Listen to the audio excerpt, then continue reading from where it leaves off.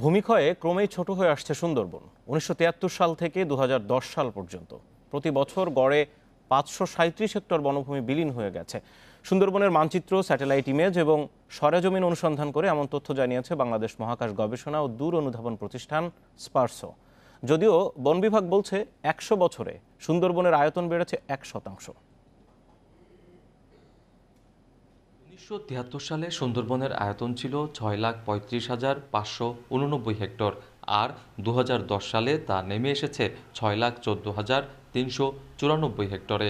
বাংলাদেশ মহাকাশ গবেষণা ও দূর অনুধাবন প্রতিষ্ঠান স্পারসোর গবেষণায় উঠে এসেছে এসব তথ্য। গবেষণায় সুন্দরবনের মানচিত্র, স্যাটেলাইট ইমেজ এবং সরেজমিন অনুসন্ধান চালিয়েছে সংস্থাটি।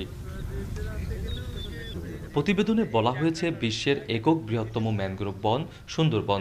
৩৭ বছরে আয়তন কমেছে ২১,১৯৫ হেক্টর।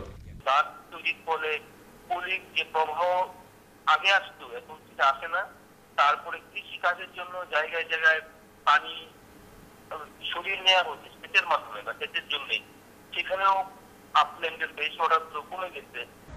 গবেষকরা বলছেন, উজানের পানি প্রবাহ বাধাগ্রস্ত হওয়ায় সুন্দরবন এলাকায় পলি আসা ও নতুন ভূমি গঠন কমেছে। বেড়েছে লবণাক্ততা, কমে গেছে লবণ সহিষ্ণু গাছ জন্মানোর হারও।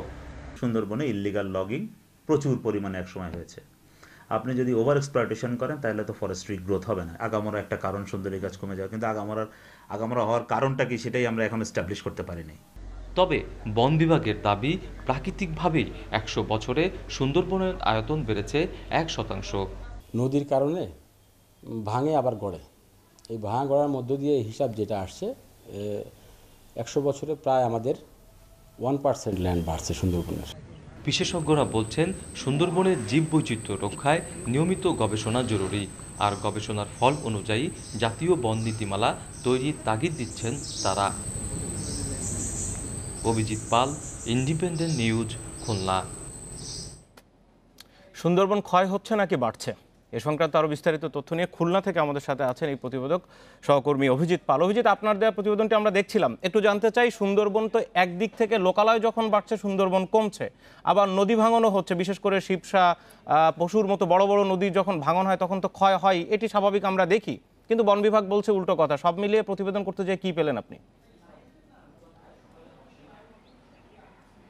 আসলে সুন্দরবন আপনি জানেন যে এটি অ্যাক্টিভ ডেল্টার উপরে অবস্থিত, অতএব এই অঞ্চলের যে ভূমি গঠন সেই প্রক্রিয়াটি হচ্ছে যে এটি যেমন এখানে ভাঙন থাকবে, তেমনি অপরদিকে তেমনি ভূমি গঠনও হবে, এবং এই প্রক্রিয়াটাই কিন্তু স্বাভাবিক প্রক্রিয়া যে এই জোনের জন্য। কিন্তু আমরা যখন এই বাংলাদেশ মহাকাশ গবেষণা ও দূর অনুধাবন প্রতিষ্ঠান স্পারসোর এই গবেষণা প্রতিবেদনটি আমাদের কাছে আসে, এবং তখন আমরা সেখানে যে পরিসংখ্যানটি দেখতে পেয়েছি সেটি আসলে বাসার অনেকটা উদ্বেগজনক। কারণ হচ্ছে আমরা তখন দেখেছি যে ১৯৭৩ থেকে ১৯৮০ এই ৭ বছরে কিন্তু সুন্দরবনের ভূমির গঠন বেড়েছে, এবং সেক্ষেত্রে ২,২১১ হেক্টর জমি সেখানে বৃদ্ধি পায়, এবং যেটা বছরে বৃদ্ধির পরিমাণ হচ্ছে আপনার ৩১৬ হেক্টর।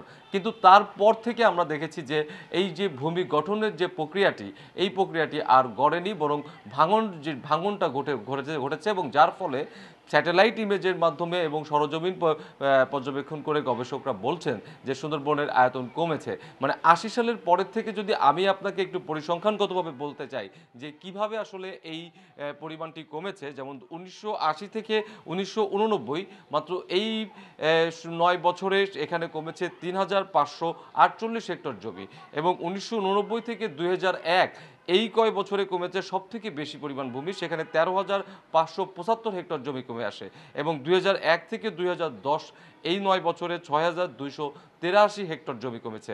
অতএব ১৯৭৩ থেকে ২০১০ এই পর্যন্ত সময়ে মোট জমির পরিমাণ কমেছে -২১,১৯৫ হেক্টর, যা বছরে -৫৭৩ হেক্টরের মতন।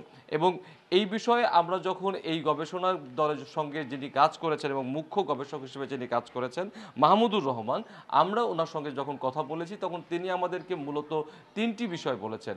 একটি বিষয় বলেছেন যে আমাদের যে গঙ্গা অববাহিকার যে নদীগুলো রয়েছে, এই অববাহিকাগুলোতে বাঁধ সৃষ্টির কারণে পানিতে যে পলির যে স্রোতটি থাকা উচিত সেই স্রোতটি থাকছে না, পলি প্রবাহটা কমে যাচ্ছে এবং যার কারণে দেখা যাচ্ছে যে একেবারে মোহনায় যেখানে ভূমি গঠন হওয়ার কথা ছিল সেইখানে ভূমি গঠন না হয়ে বা আমরা কিন্তু দেখতে পাই যে আমাদের পদ্মা এবং মেঘনা বিভিন্ন নদীতে কিন্তু চর পড়ছে এবং সেখানে কিন্তু ভরাট হয়ে যাচ্ছে নদী। এই বিষয়টি উঠেছে যে পানির প্রবাহ কমে যাওয়ার কারণে পানিতে স্রোতের যে বেগ, এই বেগ কমে যাওয়ার কারণে পলির প্রবাহটা মোহনায় না এসে এটি উপরেই জমা হচ্ছে এবং যার কারণে ভূমি গঠনের প্রক্রিয়া এইটার প্রভাব ফেলেছে। পাশাপাশি তিনি আরও দুটি অভিযোগের কথা বলেছেন, যে দুইটি কারণের কথা বলেছেন। সেই দুইটি কারণ হচ্ছে যে তিনি বলেছেন যে আমরা কৃষিকাজে সেচের জন্য বিভিন্ন স্থান থেকে যেভাবে পানি উত্তোলন করি এটার ফলেও কিন্তু মূলত যে পানির যে প্রবাহ, এই প্রবাহটা অনেক বাধাগ্রস্ত হয় এবং যার কারণে যার একটা প্রভাব এখানে রয়েছে। পাশাপাশি তিনি আরও বলেছেন যে এই জোনে যে ধরনের ভাঙন সুন্দরবন জোনে দেখা যায় সাধারণত অ্যাক্টিভ ডেল্টা জোনের অন্যান্য স্থানে এই ধরনের ভাঙন দেখা যাচ্ছে না। আর এত কিছুর ভিতরেও বন বিভাগ একটি কথা দাবি করেছেন এবং তারাও সেই স্যাটেলাইট ইমেজের উপর ভিত্তি করেই বলছেন যে গত 100 বছরে আসলে 1% সুন্দরবনের আয়তন বেড়েছে। অভিজিৎ, আপনাকে অনেক ধন্যবাদ।